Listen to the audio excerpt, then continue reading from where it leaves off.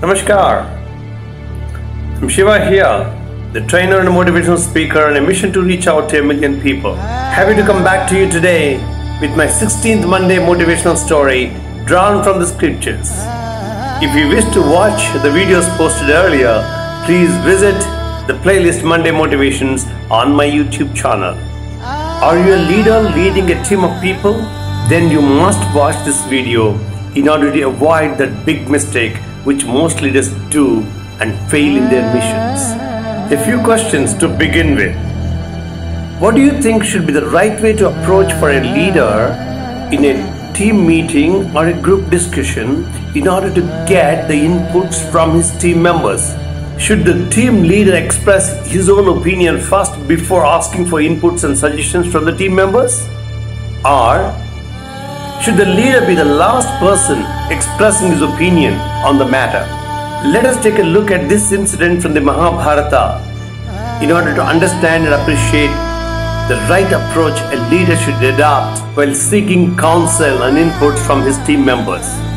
We all know that Pandavas won the battle of Kurukshetra and regained their kingdom. But before the war began, Yudhishthira was in a dilemma on who should be chosen as the supreme commander of the Pandava army. So, Yudhishthira wanted to take suggestions and opinions of his brothers. So he called his brothers for a meeting and asked for their opinions and inputs on the matter.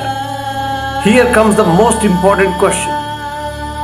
Whom did Yudhishthira ask first for the opinion? Or did he express his own opinion first? Yudhishthira first of all did not express his own opinion. He did not tell his brothers whom he wanted to propose as the commander of the army. He wanted to hear the opinions of his brothers first. And then he asked Sahadeva, the youngest of the brothers, first, and not Bhimasena, the eldest of the brothers. Why? That you would come to know as we move further. Sahadeva replied with great enthusiasm that according to him, the king of Virata, the Virat Maharaj, is the best fit to be the commander of the army. Then Yudhishthira asked Nakula. Nakula differed with his brother Sahadeva and said that according to him, the king Drupada was the right choice going by his age, wisdom, courage and strength. Dharmaputra then asked Arjuna, and Arjuna came up with another name. Arjuna said according to him, Drishtadyumna should be the chief of the army in the battlefield and he could think of no one else. And then came the third of Bhimasena. And then finally Yudhishthira asked Sri Krishna for his opinion. And Sri Krishna said, though each of the various mentioned by the brothers was worthy of selection, he said he would endorse Arjuna's choice of Drishtadyumna as the supreme commander of the Pandava army.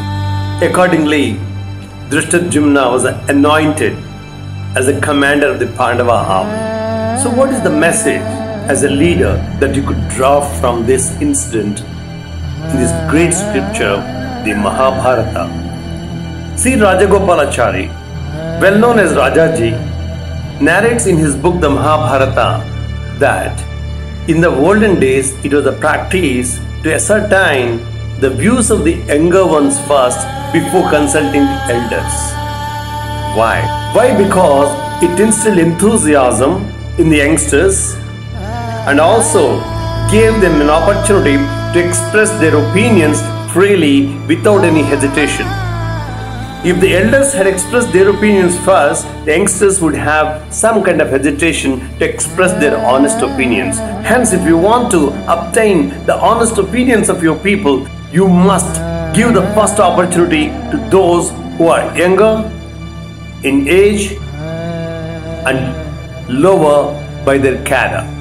To reap the full benefit of the wisdom available in the team, a leader should avoid the mistake of expressing first his or her opinion on the matter.